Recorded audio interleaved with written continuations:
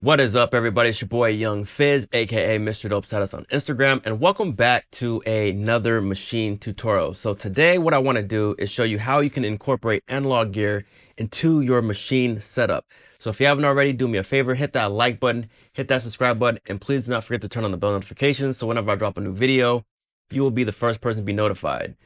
So without further ado, let's go ahead and get into today's tutorial, which is how to incorporate analog gear into your machine setup. I'm going to be using my R&D, which is Rupert Neve Designs, the 5059 satellite summing mixer. And that's going to be routed into my Orion Studio. So for this to work, you have to understand how to use your audio interface as well as your summing mixer. You're also going to need to understand how the routing works both in your interface and in machine. And I'm here to show you exactly how to do that.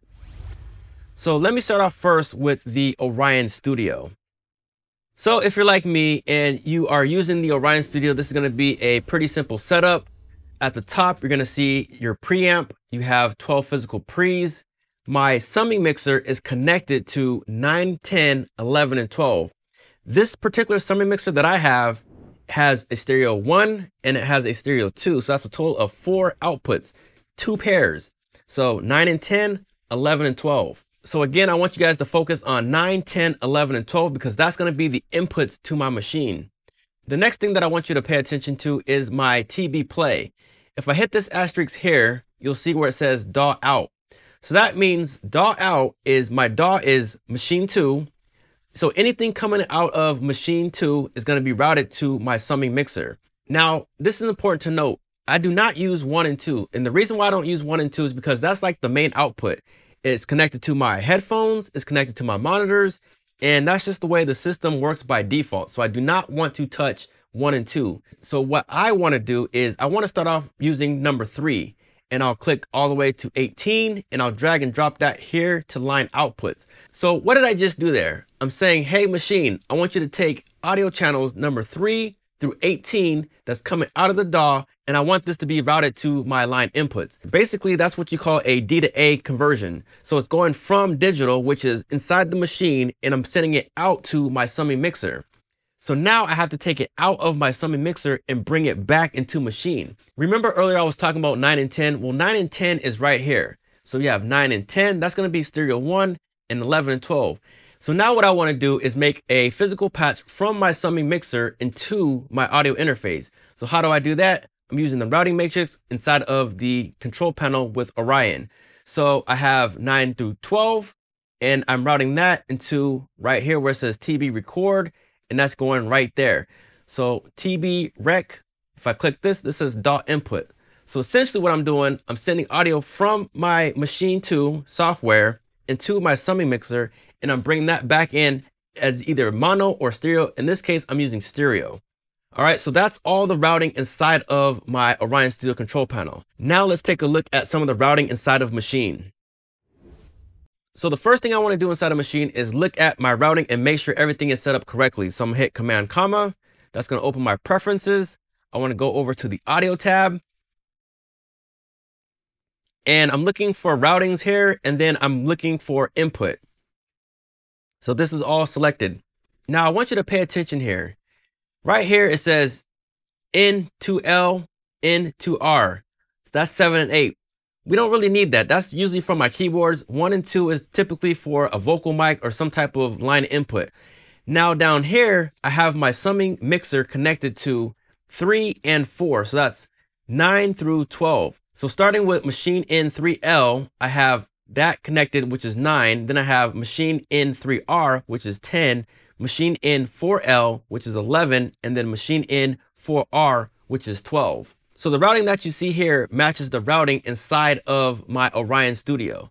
Now I want to come over here just to make sure that my output settings are correct. So I have machine out 1L, starting with 1, and I'm just leaving this as normal as possible. And that goes all the way to 32 because I have a total of 32 outputs inside of machine. Now I'm paying attention to this number right here. I don't really care for these numbers. I'm not sure what they do, but I want to focus in on these numbers here.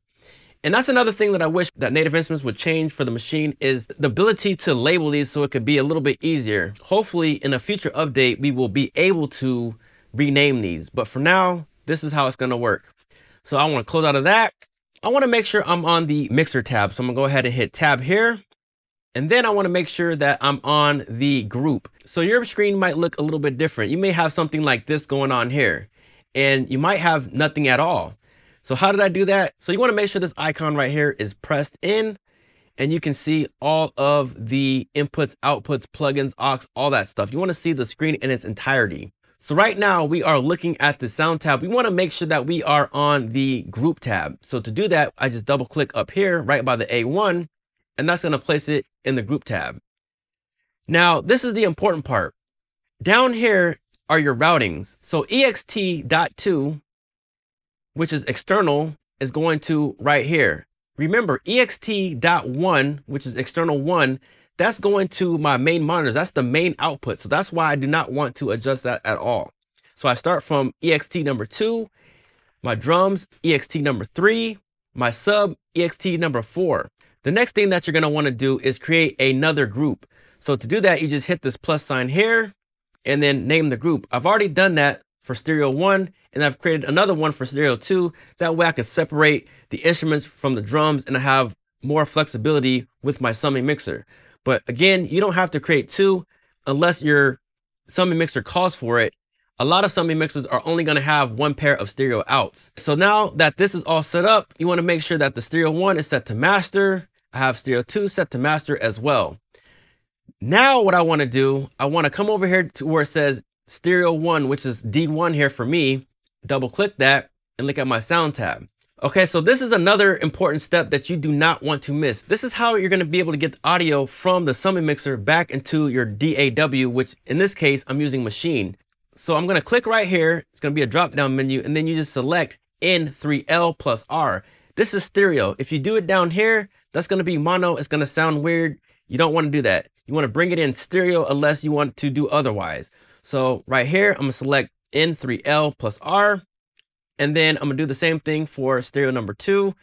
But instead of doing 3L plus R, I'm going to do N4L plus R. And that's going to be for stereo 2. So again, stereo 1 is N3L plus R. Stereo 2 is N4L plus R. Okay, so back to stereo 1. I want to make sure this is set to group because I want to be able to control it from right here. So now if I press play, you'll see it routing through my NEVE summing mixer.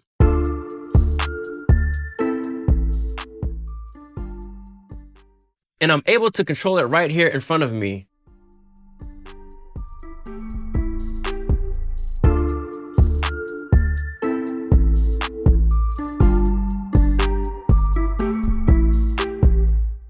Now, you might be asking, why did I route it this way? You want to make sure this right here, D1, is routed to the master. That way you can get the best of both worlds. So say, for example, if I come back here, I select master, and I want to add a compressor. I can still add my compressor. I can add a filter. I can add whatever I want.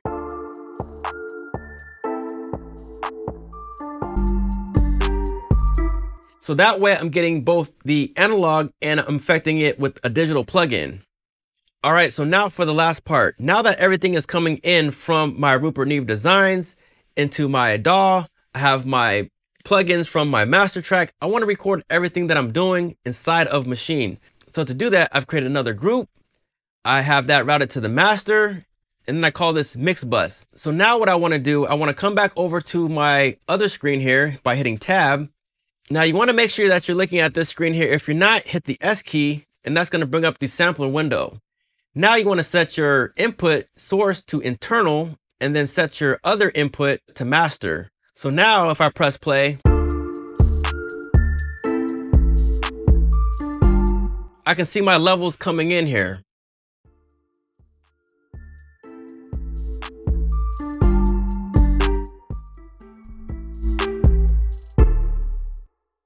Another thing I want you guys to know is the gain structure.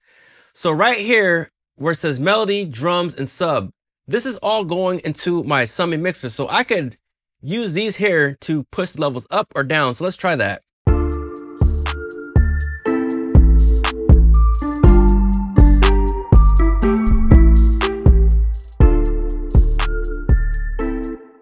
So I'm using these faders here to really push that audio signal into the R&D. If the signal gets too hot, you just use these faders to bring it down just a little bit. But I'm paying attention to see if my light is clipping or not.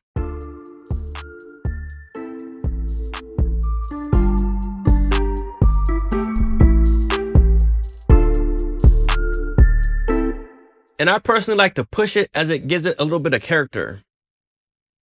So now that that is all out the way, the last thing I want to do is make sure my recording mode is in sync. That way, whenever I hit play, it starts recording automatically. And then also I set the length to free because we don't know how long the song is going to be. So we just want to go until we press stop. And this last part here is optional. You want to make sure that you're on the sound tab. You can either add an audio plugin, go to internal audio, or you can just leave it as a sampler. And then you hit start. And then as soon as you hit play, it's going to start recording.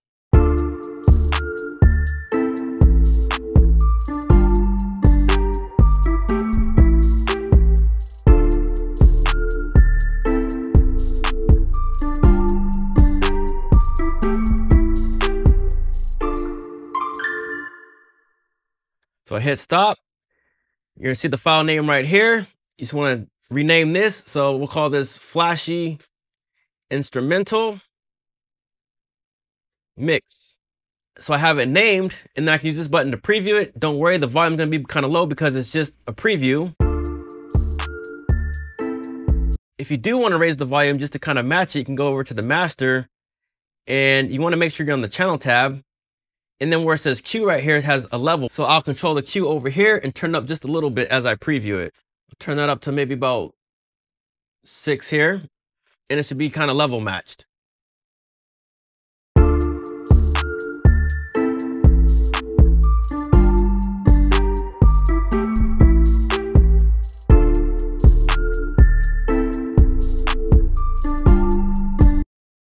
So I hope you guys have found this video to be helpful. If you have any questions, comments, concerns, please leave them down in the comment box below. It's your boy Young Fizz, aka Mr. Dope Status on Instagram, and we will see you on the next video.